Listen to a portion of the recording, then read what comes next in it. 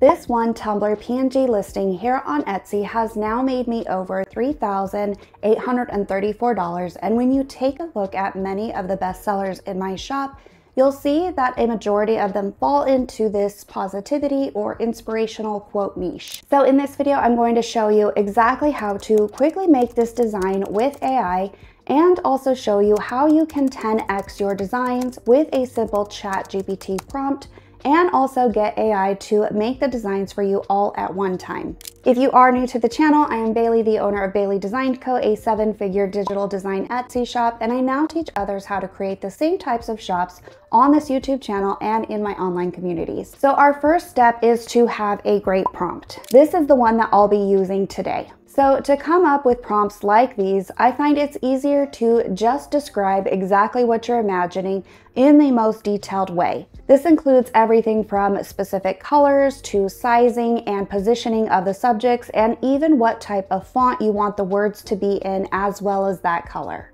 If you do struggle with prompting, there are many places to learn image prompting in detail here on YouTube, Skillshare, and in my own community if you are looking to create and sell designs like these. Once you have a great prompt, we're going to take it over to ChatGPT. This specific GPT, and the link for it will be down in the description, is going to scale out the prompt with different positivity quotes, color combos, and different flowers, so that we don't have to take the time to rewrite and change different parts of the prompt 10 different times. Just over here in ChatGPT, and I do have this custom GPT that is formatted specifically for my designs, meaning that it is going to take that one initial prompt and scale it as many times as I need it to, and also format it in a way that I can just copy and paste it so that I'm able to put it into my designs generator. So I've just clicked on Analyze My Prompt and help me come up with scalable designs. I did go ahead and edit this, so I have an exact number of 10 because I want 10 different variations.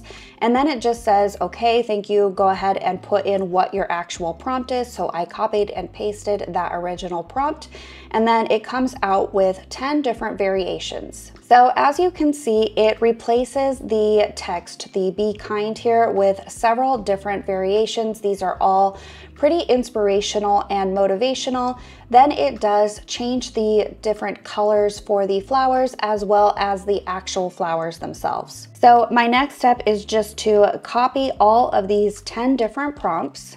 And then over here in my designs, I am just in the Dream AI, which is right here. So if you were to log in, you'll just click on Dream AI from the dashboard, and then I am copying and pasting all of those prompts. And as you can see, they do have specific spaces in there so that they will be able to generate all at once. Next, I'm just going to make sure that DALL-E 3 is selected and the HD is selected because that is the image generator that I want to use. And then I'm going to make sure that the parallel prompt is toggled on here so that it generates them all at one time. My next step is just to hit Dream, and in just a few seconds I will have several different variations that I will be ready to move on and make seamless or not make seamless, depending on how you like to list your items on Etsy. They can be seamless or not seamless. However, I will be showing you how to make them seamless because I prefer to list mine this way, as I see better sales when they are seamless designs. Okay, so now that all of these have generated, my next step is to set my canvas at the correct size for a 20-ounce tumbler. So to do this, I will just go over to templates, which is right up here, and then select custom size. So the size is 2790 by 2460 pixels, and then I'm just going to click on create. So now that I have my canvas set, my next step is just to go through all of these 10 variations. I did get 2 different variations for each output. So some of them may use both of them, and some of them I may just select one of them. But the primary goal right now is just to pull them into my canvas and to upscale them and then save at the correct size. So to upscale them, I'm just going to click on Edit Photo right here and then click Image Upscaler. Once that has upscaled, you'll be able to see it here in this little selection here. And then I'm just going to drag it out to fit the canvas and then reposition it till I think it looks good, which will be about right there. I do want to point out that I know that this looks like it's cut off, but this will be fixed in the next step in Photoshop when I do go in to make it seamless. And this is the part where if you choose not to make it seamless, it would just be this as the finished product, and you could download it this way and mock it up. However, as I said, most customers do prefer it to be seamless, so I will show that in the next step. Once it's positioned in the way that I want it to, I'll just click download up here, and that is it for that one. Next, I will just go through each of my designs and pick the ones that I like the most. I do tend to try to use as many of them as possible so that I am not wasting any credits, and you really never know which ones might end up selling well, or if it comes out with a completely new saying, people might like that versus being always shown and sold the exact same Let It Be tumbler wrap, for example. So I haven't seen this one as a specific example. This one was the Be Kind one, and I really liked the way that this one turned out just because it has like a holographic glitter background, which is really popular right now in the terms of style on Etsy with digital designs. As you can see, this is another Be Kind option. However, it is a completely different color palette,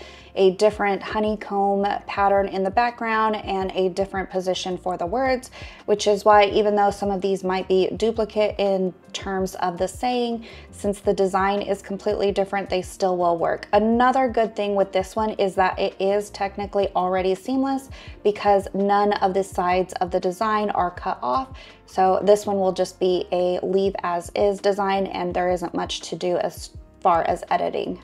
This one is a really good example of one that did not come out with words, but just because it doesn't have words doesn't mean that it's not usable, and I am fairly certain that this one will sell regardless of not having any words. Just the pattern or design itself will sell, and so I am going ahead and using this one as well.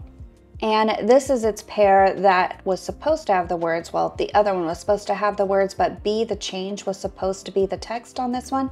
This one might be a little bit tricky because the bottom would tend to be cut off.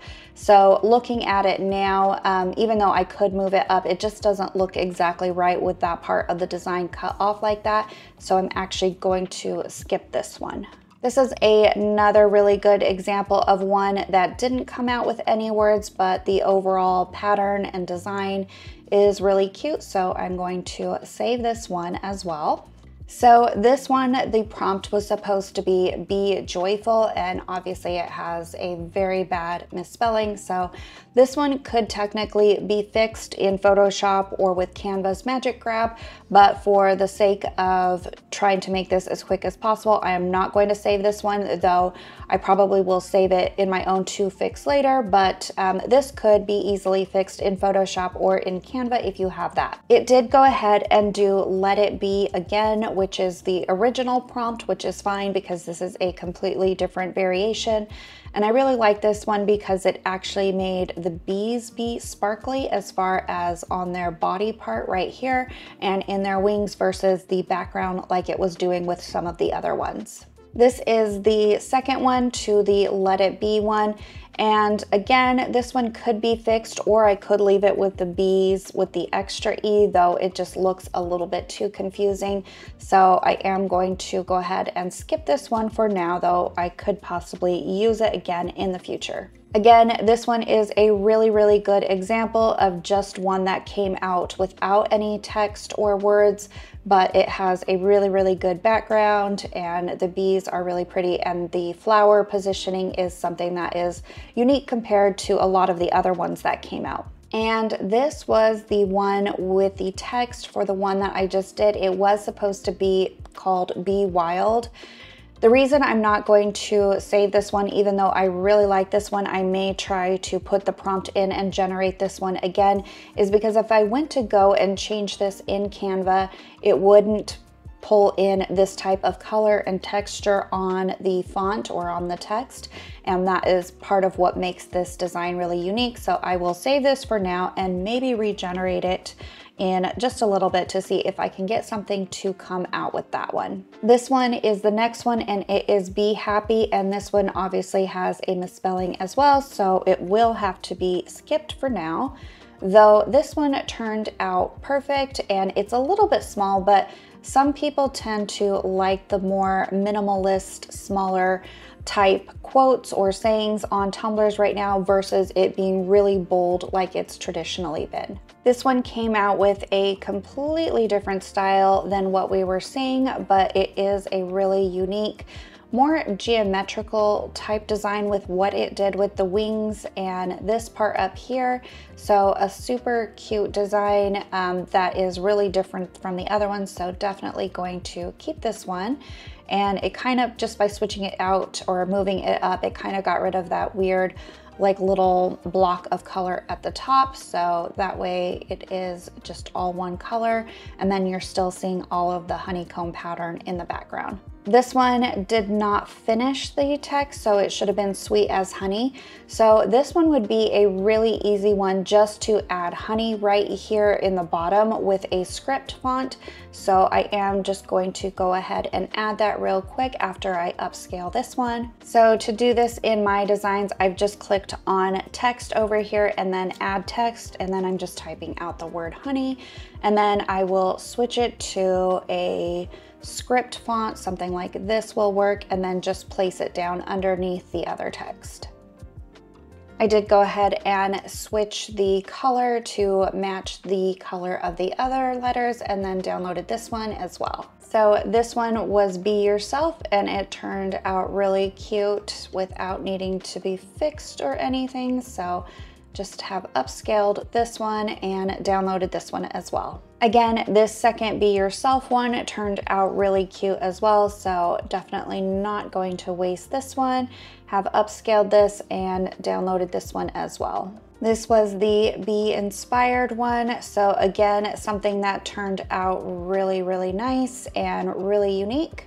And the second Be Inspired one turned out really nice as well, so I am saving this one. I really liked what this one did with the flowers as far as the two tones, so that is something that is different compared to some of the other ones that have popped out. And then finally, there was one more Let It Be one that I went ahead and chose to include as well, just because a couple of those other ones didn't work, but I liked how this one turned out with the different honeycomb colors mixed throughout with the glitter ones, and overall just different types of flowers as well. So this one got saved as well. So now that all of these are saved, it is time to move over to Photoshop to make them seamless. So again, this is a personal preference. You do not have to do this step if you do not want to make your design seamless, but I highly recommend it as far as just based on experience of what sublimation crafters like to purchase in terms of full wrap tumbler designs. They do prefer them seamless most of the time, and so that is why I choose to make mine. I did have this preset already as far as one of the canvases that I have preset, which is a typical tumbler wrap. So that is either whether you're doing this in pixels, so 2790 by 2460 or 9.3 by 8.2 inches, it's the same either way. And so my next step is just to grab those designs individually in and add them here. And then I'm going to use Photoshop's AI to fill in the design and make them seamless. So to do this, I'm just going to make sure my move tool is selected up here, and then I'm going to just grab the design and move it over halfway. It will clip in where it is exactly halfway. And then I'm going to Control-C, Control-V, which is just copy, paste, and duplicate, so that I have the back of the tumbler essentially right here. So this is what you would see in the back of the tumbler, which, as you can see, it's a very harsh line and it is not seamless. So to fix this, you'll just want to use the marquee tool, which is the little rectangle one up here. And I'm just going to grab this, which is I'm just selecting it and grabbing it down. It's just a rectangle. and then clicking on generative fill, and then I don't even type anything in here and just click generate. So what this is doing is Photoshop's AI tool is matching together these parts to make essentially the design seamless. And as you can see, it blended together parts of the petal that were cut off, parts, well, it kind of added a wing here that wasn't there before, and then blended in the parts of the honeycomb and any other parts of the flowers or plants. You can actually toggle through 1, 2, or 3, or generate again if you don't like this specific version. So I'm just going to click through to see if I like any of the other variations better. So I actually like the third one the best, just because it doesn't have a lot of messy area right here. I usually only try to grab as little as possible so that it doesn't have too much to make into a mess, kind of is what it's doing when it's trying to blend this together. The only thing that is a little bit off is this extra wing, but I'm just gonna take it as one of the wings of the bees fell off here, and so it blends in the way that it does. So my next step is just to click on my layers over here on the right. So I'm gonna click on the generative fill layer, the original side and the other side, highlight all of those, and then click on merge layers. So now that is one piece. Then I will just go back up here to my move tool, make sure that's selected, and do Control A, Control J, and delete that generative fill layer. Now I can just grab this and I'm going to move it back the way that it was originally, so that this is the front of the design where you would see it at the middle of the tumbler, and then the sides, you can kind of tell both of them would line up to match either side. So then I'll just grab those two layers, merge them together, though you don't technically have to, and then save as a PNG. Since I have bulk mockup, which is the next step to bulk mockup all of these in general so that they are ready to list on Etsy, I have that installed here in Photoshop. I want to just drop all of my new designs that are now seamless into this one folder here. So that is why I save them to a specific design folder so that they can all be bulk mocked up in one try. You do want to make sure that this is saved as a PNG, and then name the file whatever you want it to be named when you add it to Etsy, so that you don't have to go back later and rename a bunch of these files, especially if you upload them to multiple places like your own site or other marketplaces. Now that that one is finished, I will just repeat the process for each of those and drop them all into that same designs folder. So now that I have all of my designs made seamless, and I ended up with 12, so more than 10, because I ended up choosing several of the double outputs, both of them, even though I didn't use some of the ones that had messed up the text and could have changed those or fixed those later, that still could be done. So I wound up with 12. So my next step is to bulk mock these up. And as I said, I do have bulk mockup installed.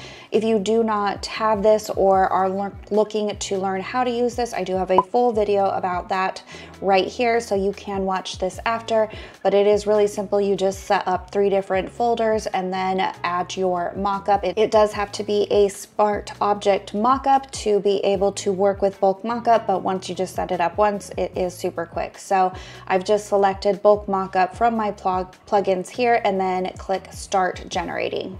And as you can see, it works through each of the designs that I have put into that designs folder, and it's actually mocking it up on 3 different mockups that I have in my folder, which is one that is plain without any of my logo or branding, one that is a flat lay mockup, which is like a flat piece of paper showing the design in its entirety. And the reason I do that one is so that they can see that the design is seamless or not, because you can see both sides of the edges as it's working its way through if it lines up and matches the other side. So now, as you can see in my export folder, which is one of the 3 folders that you'll set up with using bulk mockup, you will have 3 different mockups for each of the designs. So one without the logo, one as a flat lay, and one with all of my logos. So a total of, what would that be, 36 different mock-up images that were all created within just a few minutes. And now they will be ready to list over on Etsy. All in all, this took me about 15 minutes to make 10 high-quality listings ready to be added to my Etsy shop. And if you are looking to learn how I actually go on to make sales super fast with 3 different ways, then be sure to check out this video here, and thanks so much for watching.